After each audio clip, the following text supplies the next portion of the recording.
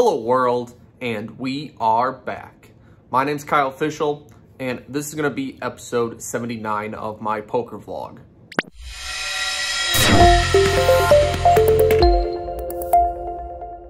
The last weekend of poker that I played had a bunch of interesting hands, but before I get into them, I am currently top of the RadPoker leaderboard, and they are giving away a World Series of Poker contract. The first contract will be given in the next month or so, so hopefully I can hang on, but whatever happens, we can't let that guy win. But let's get right into some hands. First interesting hand. With one limp to me, I'm in middle position with ace-10 of clubs. I raised to $30. Well, two late position players call and the limper calls as well. So we are going four ways to a flop of ace, king, 7, 1 club, 2 hearts. I'm definitely going to bet this board. If I'm ever going to have a C-betting range, it definitely includes top pair good kickers. So going to bet this board 100% of the time. Well, strangely enough, the early position player leads into me for $40. Off a really short stack too, kind of odd, as I don't really expect this opponent to ever do this with a set of 7s or a random ace. I'm pretty confident that he's limited himself to just a heart draw that he's trying to name his own price for, to which we will never let happen. I raised to $110. I believe I can get value from the heart draw. I believe I can disincentivize the people behind to continue with any amount of equity they have. And additionally, I really want to get in against this opponent's short stack on pretty much any non-heart turn. So after a bit of thinking, my opponent eventually calls. The turn is the 6 of clubs. So if I happen to be against a flopped set or flop 2 pair, I gained a lot of outs with that card. When my opponent checks to me, as he has under $200 behind, there's really no other bet size to go with here than all in. When I put my opponent all in, he folds very quickly. I think his lead to try to name his own price with the hearts did not work out for him.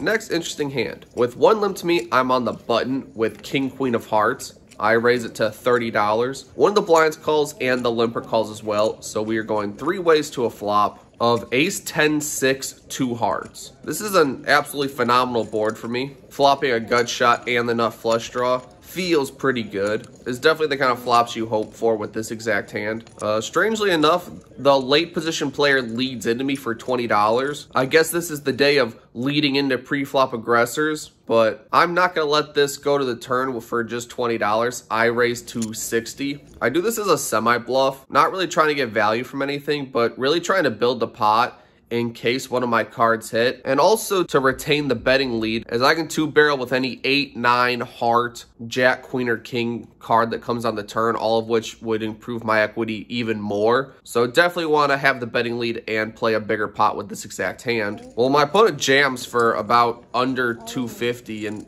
we're never folding this hand here, so we call.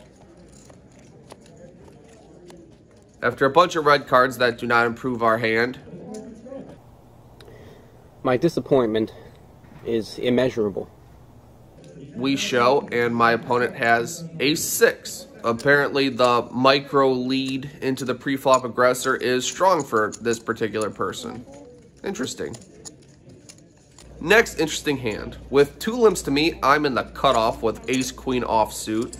I raised to $35. The button calls and the 2 limpers calls as well. So we're going 4 ways to a flop of queen, 5-4, rainbow. Flopping top on a super dry board is pretty much the bottom of the range of hands I'm going to bet into multiple opponents. I bet $80. Well, 2 different early position players decide to call this one, so we're definitely growing a pretty decent sized pot here. When this turns the ace of diamonds, I guess 2-3 gets there, but no one should really be calling a $35 raise with that, so we can pretty much discount it. When both players check to me a second time, I'm definitely going to keep betting, as I think that if my opponents somehow had ace-5, ace-4, they're going to pay me off with an entire stack. If they somehow had ace-3, ace-deuce, and we're calling with gut shots, they made top pair. And top 2 pair is just too strong not to bet a second time. So I bet $225. And for this bet, both opponents eventually fold.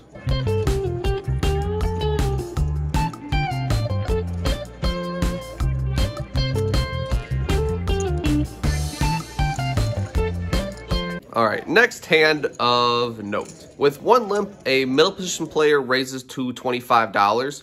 And this particular opponent is someone who I've seen play literally any 2 cards, never fold a hand all day, no matter what. So when we're in position and we have an ace, we have to mix in some 3-bet bluffs against this particular opponent, as his range is infinite, and we would like to play bigger pots against this person when we're in position. So I raised to $85. Unfortunately, the limper calls, and the middle position loose aggressive player decides to call as well. Well, when the flop is 10-6-5, rainbow, obviously we don't flop any piece of it at all. This is a board that I believe should favor a 3-betters range over a raise callers range, as I can still have aces, kings, queens, ace, king suited with a backdoor, flush draws, and sometimes jacks and tens, where I believe my opponent's more weighted towards suited Broadway cards, maybe some weaker aces, but all of these hands should have actually missed this board anyway, so ace high could be good here a decent percentage of the time. We're gonna proceed with this hand the way we'd play our entire range, and we are gonna down bet. I bet $60, thinking that's going to take me multiple bets to take this one down against someone who will call with pretty much any 2 cards. I would like to bet here to retain the betting lead to be able to decide if I want to continue this bluff on later streets with cards that should favor my range over my opponent's. Well, only the loose aggressive player calls, and when the turn is the king of spades and my opponent checks to me, I think this is a good card to continue this bluff story. As with the previous hand, if I'm going to bet with ace queen when I make top 2 pair, I should bet on this king. If I had ace, king, pocket aces, pocket kings, maybe a suited king 10 or king queen, to balance my value, I also have to bet sometimes when I don't have it. And to the size of $225, my opponent folded last time.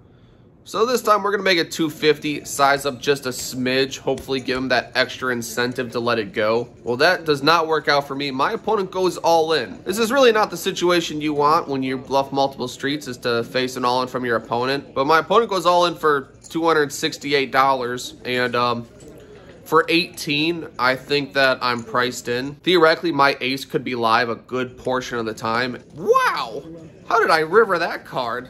I probably don't deserve that, but it turns out I didn't actually need it because my opponent had Jack 9 of spades. Really not my favorite hand to go over. Don't think I played it well at all, but sometimes bluffs just go right.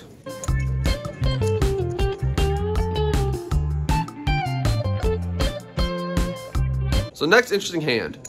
With 2 limps to me, this time I'm going to size up to $40 as these opponents are not folding for anything. So when I have a premium like ace, jack of spades, we're definitely going to make these opponents pay to play. Well, like the usual scenario, 3 different people call. So we're going 4 ways to a flop of 9, 3 deuce, 2 spades. This is a fantastic board for me, not only because I flopped a nut spade draw, but also because really no one should have anything. This board is likely to miss all of my opponents, and ace high should be good. So I bet $100. Little over half pot. Hopefully just take it down right now. However, the super loose aggressive opponent, who in this hand is on the button, chooses to make the call. When the turn is the 8 of diamonds, it's not a particularly good one. I would 2-barrel with any card over 9 because theoretically I don't see my opponent have anything except a pair of 9s. And for this particular opponent, I don't think he'll fold a 9 for all of the money in the world. So, semi-disappointed that I didn't at least get an overcard to slightly increase my odds of getting a second barrel through. I check it to my opponent, and he bets $100. Alright, at this point, I'm extremely confident he has just a 9. I'm not sure my spades will get me paid at the river, but we will definitely lead into them if one of my spades hit. Huh. River's the ace of diamonds. So somehow we river top pair good kicker. And against this opponent, who we are nearly certain has simply a 9, we are not going to give him the chance to just check this one back. We are going to lead into him. We would play this exact line with pocket deuces, pocket 3s, 4-5 of spades, 4-5 of any suit, and the bottom of it being ace with a good kicker. So we lead into this opponent for $300. And after a smidge of hemming and hawing and Hollywooding, he eventually goes all in. I mean, I guess he flopped a set of 9s, maybe 8-9, because the consistent sizing on the turn leads me to believe that he was strong enough that he wanted me to continue with whatever equity I had in the hand in it all the way to the river. So when he raises all in, I fold. And my opponent has ace 9 offsuit.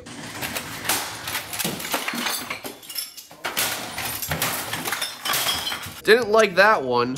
Didn't like it at all, especially because this is the only hand that I lead fold with. If I had 4 or 5, I call. If I flopped a set, I call. It's just, I really don't mind the lead fold line on this particular board because I'm definitely calling a river bet anyway when that ace hits. Maybe it's less than $300, maybe it's more. I'm not so certain. Because I'm calling anyway, I like taking away my opponent's ability to check behind with his weak hands and put him in a difficult spot to call off a decent sized bet. Let me know what you think about this hand in the comments below.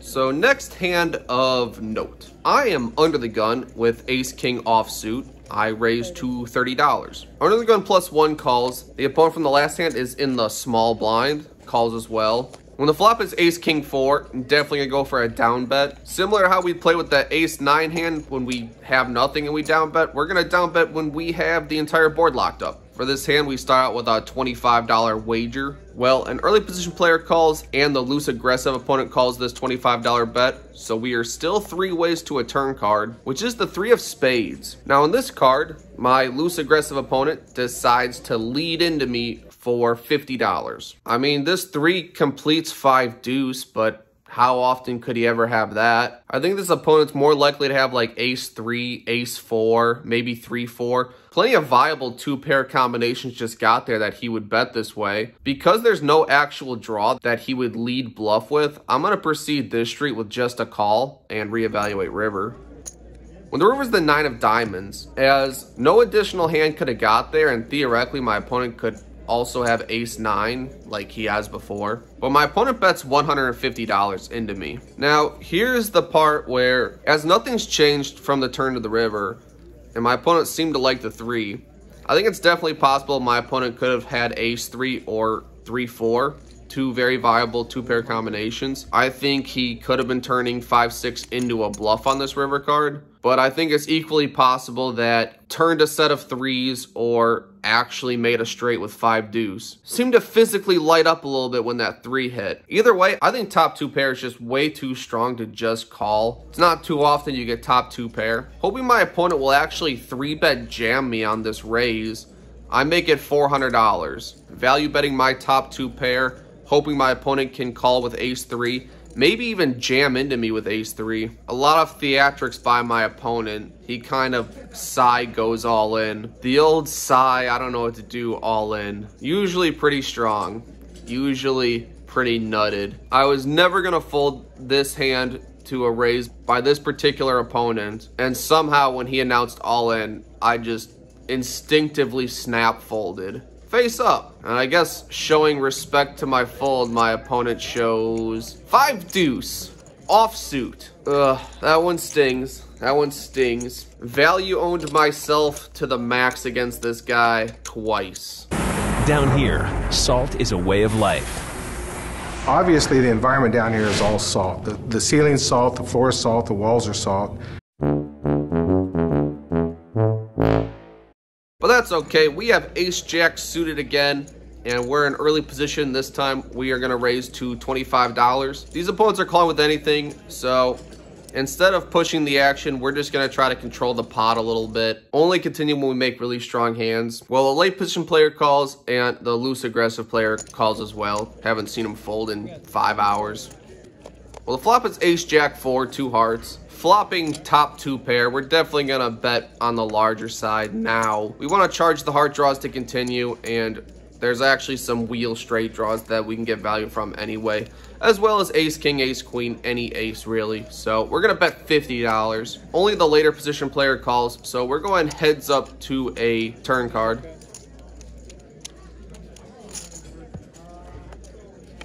Which is the king of hearts. Pretty disastrous card for me. Pretty astronomically bad. Not only because the obvious hearts get there, but also ace king, which I was beating, also gets there. So on this card, I'm definitely going to check it to my opponent, and my opponent bets $100. I've seen this guy bet $100 with 5th pair on the board before, so I don't necessarily give him all the credit of having the best hand yet, especially because the only rational hearts that get there are queen 10 for an actual royal, and otherwise he'd have to be playing mid to very low suited connectors. So And he could easily take this line with ace, queen, ace, 10 with 1 heart. So definitely going to call this street. When the river's the 4 of spades, I check to my opponent again, and he bets exactly $100 again. I don't know on this one. Maybe this is an easy fold as I'm not beating a whole lot. I don't know. For $100, I felt pot committed.